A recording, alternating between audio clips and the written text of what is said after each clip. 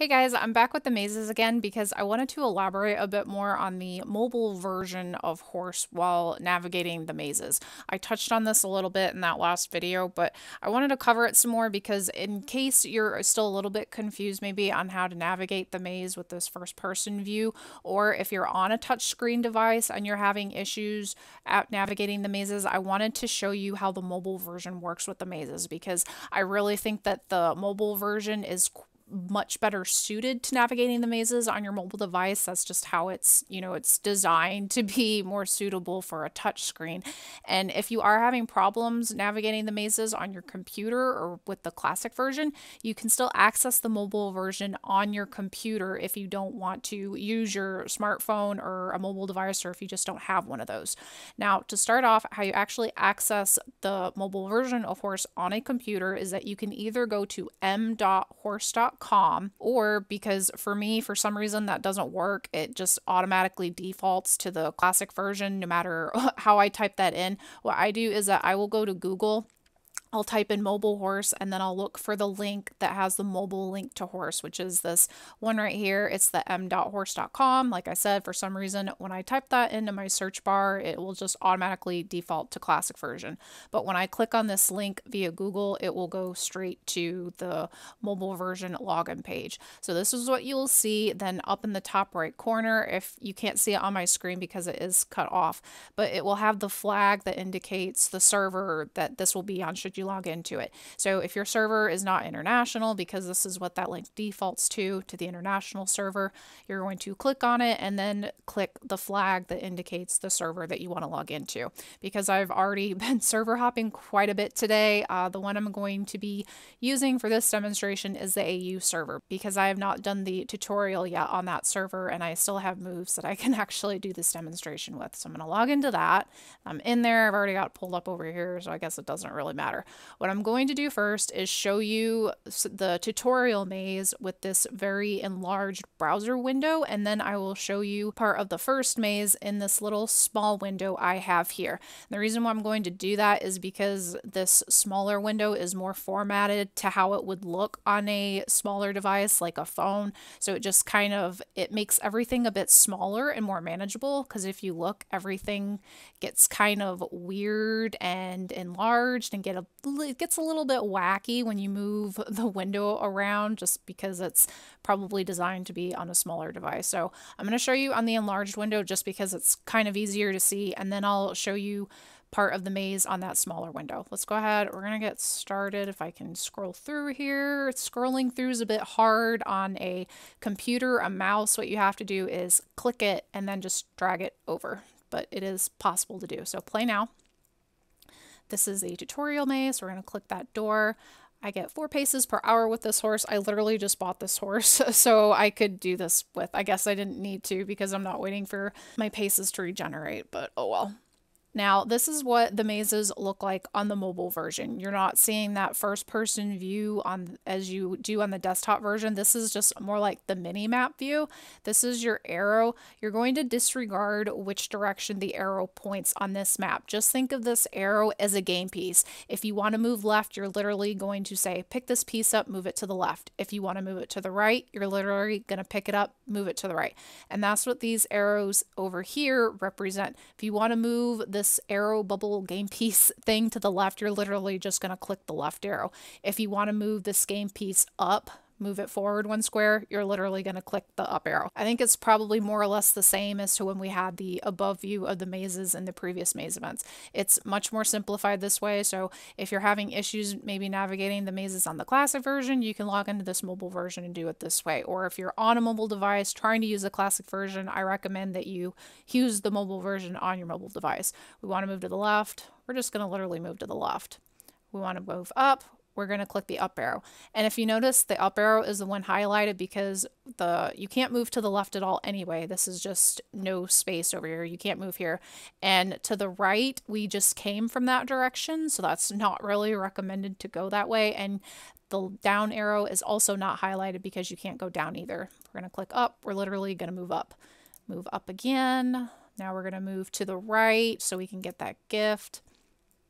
And then we are going to click that. We're going to move up. I suppose the only annoying thing with the mobile version is how everything kind of, it seems to reload whenever there's a pop-up. It's not like it's on the computer where it will just give you a pop-up. A pop-up just appears when you're on the computer. It just doesn't do that on the mobile version, just I guess the way the programming works. So we're going to move to the right because we want to go to the right. Here is our obstacle that we're going to go through. So we're going to get through that. Okay, just click off of that, go to the right. Now we're going to go down, so we're going to click down.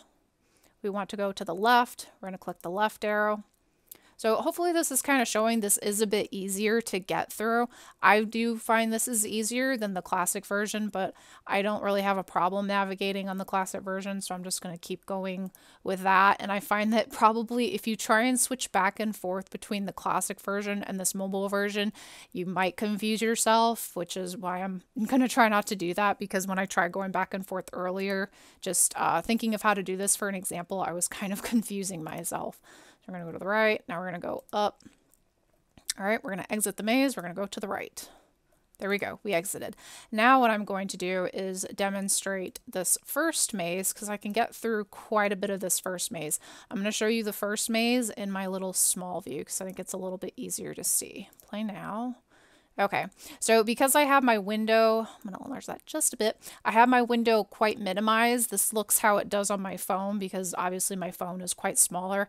This might be easier to play this way just because the arrows are like directly underneath the map. I don't know, I guess it just depends on how you want this laid out for yourself. But we're going to go to the right, so we're going to click the right arrow. Thank you.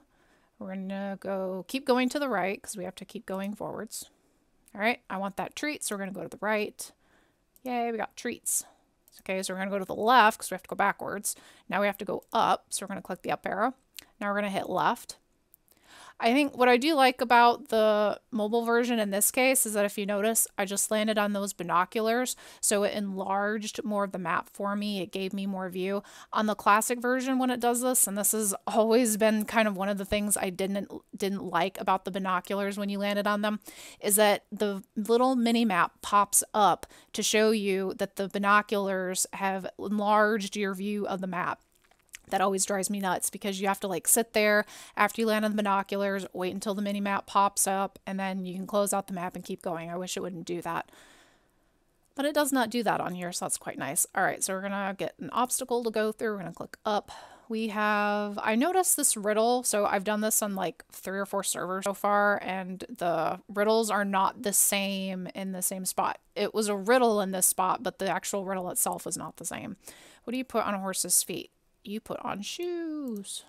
So I think on the test server I actually got that particular riddle on the 4th maze, I believe. We're going to go up. We're going to go to the right.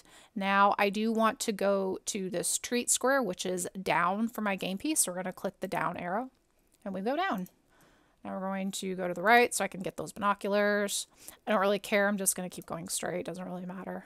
I didn't really feel like pulling up the maps for this. And I did link the maps to a website that another player has in the description from my last video. So if you want like actual maps for the mazes, I linked those in my last video. So we're going to go to the right. Okay, now we want to go down to get this gift here. I've got a lot of gifts. Go to the right. Go to the right. We're going to go up. We're going to get this gift. 5,000 aquas. Also, if you guys are wondering, like, let's say you want to know what this gift is and you go and ask in the forums, hey guys, does anybody know what that gold gift is that's on, what is that, I-5?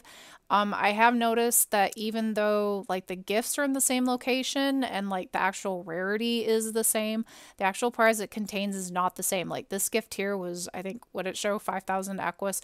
I don't think I got 5,000 equus there. I got some other gift on the other servers that I was playing with. So just because like I got 5,000 equus here doesn't mean you'll get 5,000 equus here. So just be aware of that when you do ask.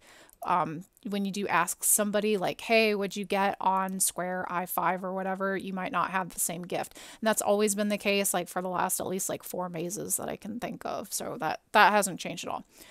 Okay, so I'm out of paces, I'm out of treats, that's it. But hopefully that, you know, kind of demonstrated a bit better like how the mobile version works if you weren't quite sure how that worked.